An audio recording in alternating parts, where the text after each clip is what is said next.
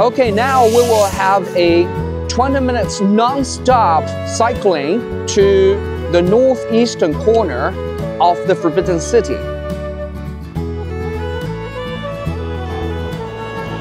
Tiananmen Gate. We will pass by the Chang'an Avenue and the Tiananmen Square. You see the red wall? It's so pretty.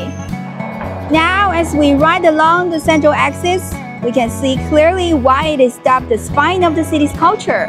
Yes, I can see the concept of the spine because so many royal palaces, gardens and temples are built along it. Yes, so many ancient buildings. It's an oasis in a modern, bustling city. You can see how Beijing looked hundreds of years ago.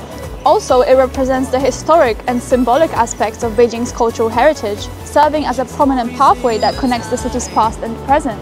It's a testament to the city's ability to preserve and promote its rich cultural heritage.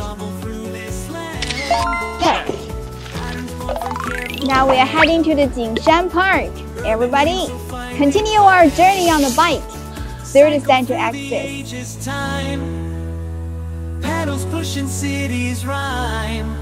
Over the years, Beijing has implemented a series of measures to retain the traditional touches of the central axis and its cultural heritage, including relocating residents or units occupying heritage-protected sites, improving surrounding environment, and using digital tools to empower the preservation. Jingshan is the highest point accessible on the central axis. Everything is sort of in one line, so you can almost see it all at once from this perspective especially. And that makes you feel really like you are in the middle of something really important and historical.